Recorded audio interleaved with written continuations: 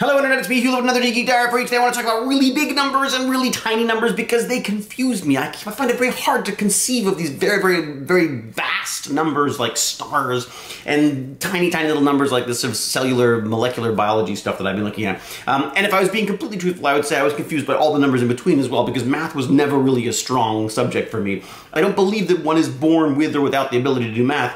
I think it's simply about how it's taught and how you sort of apply yourself to it. I got behind in math and never caught up. And that was always the stumbling point for me. It's something that I sort of worry about very much with my son. My son's just started math now. He loves it, which is great. And I love that he's still at that age where he doesn't see the difference between learning and playing. It's all the same thing to him because learning should be playing. And I mean, he's absolutely got it right. But basically, I see this as a second chance. It's like my way to go back in time and to take math again from the very beginning and actually truly comprehend what's going on this time. I'm sure my son will get very bored of me leaning over his shoulder, but basically that's what I'm hoping to do. I'm going to do this course with Jump Math, I'm hoping, in the next couple of weeks, which is this fantastic guy, John Mighton, who has started this program, which basically says what I've just said, that no one cannot do math. It's just a matter of how it's taught. It just needs to be broken down into smaller and smaller pieces in order for people to understand it. And the kids should love math because it's fun and it's useful and it's very important, obviously.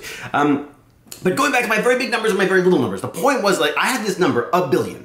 And I use the term a billion all the time. I see it in papers and newspapers and in articles, but I see the number a billion. And then I start looking into that and I see that obviously scientific notation, which for those of you who don't know, very useful for adding and subtracting and multiplying and dealing mathematically with these large numbers.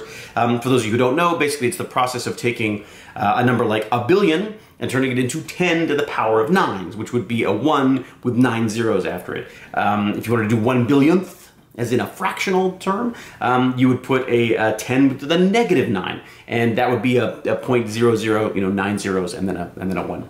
So basically, scientific notation, very useful for doing mathematics with very large numbers. Makes it much easier to deal with. But the problem is it doesn't give you a sense of the scale. So I went seeking out on the interweb, looking for ways of comprehending a billion. I was surprised at how difficult it was to find useful examples of what a billion is. And let me tell you what I mean by useful. Like, take a wheat seed. I have no idea how big or small a wheat seed is, but I'm imagining a seed. And imagine that, and I have to imagine that filling up all the rooms in the first floor of your house.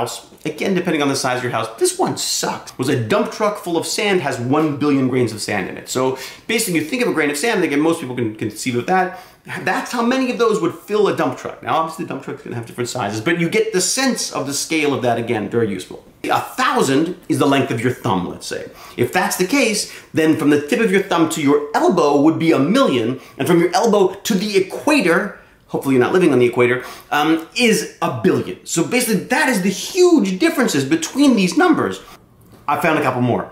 1 billion hours ago, our ancestors were in the Stone Age. 1 billion days ago, this thing called the Australopithecus was roaming the African savanna, so 2.7 million years ago. Wow, have no idea what that means. 1 billion months ago, dinosaurs roamed the Earth, and 1 million years ago, the first multicellular organism appeared on Earth. There you go, give you sort of a sense of where those billions come in. This one is insane. I so hope that this one is true. With $1 billion, you could buy 3 homes worth $1 million each in every country in the world, and it goes on. You could then buy 3 homes in each state in the US, 3 in each province and territory of Canada, 3 in each country in England, 3 in each state and territory of Australia, and finally, with the leftover, with the change, you would have a car worth 75,000 US dollars parked in the garage of every single one of those homes. That's how much $1 billion is. That blows my mind. So there you have it. That's my take on a billion. There's probably a billion other ways of describing a billion. If you've got a good one, comment below, let me know. And in the meantime, bing, subscribe. I'm trying that out now, this bing, subscribe thing. So until we geek again, cheerio.